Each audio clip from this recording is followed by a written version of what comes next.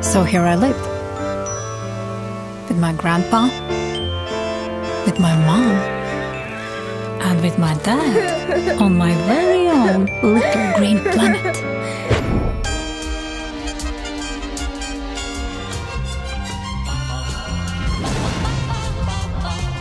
I was growing up in the self-proclaimed happiest country on earth, where all the choices had been made for me.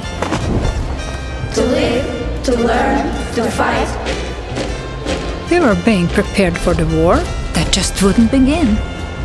Peace is the most important thing in the world. You see, they teach us how to shoot, so that we kill people. I don't want to be a killer. We are in a cold war. We have to produce weapons to remain strong. That is the reason your mothers are standing in lines for butter. And what did you expect? The cook is leaving with our lunch again. The equal society turned out not to be equal for everyone, but we had to keep quiet about it. Ilse, who do you want to become? A tomato, red all the way through? Or a radish, red only on the outside?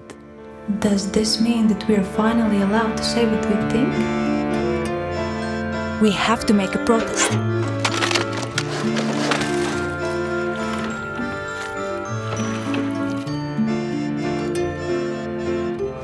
I am a human being. I am a girl and I want to be alive. I want to love.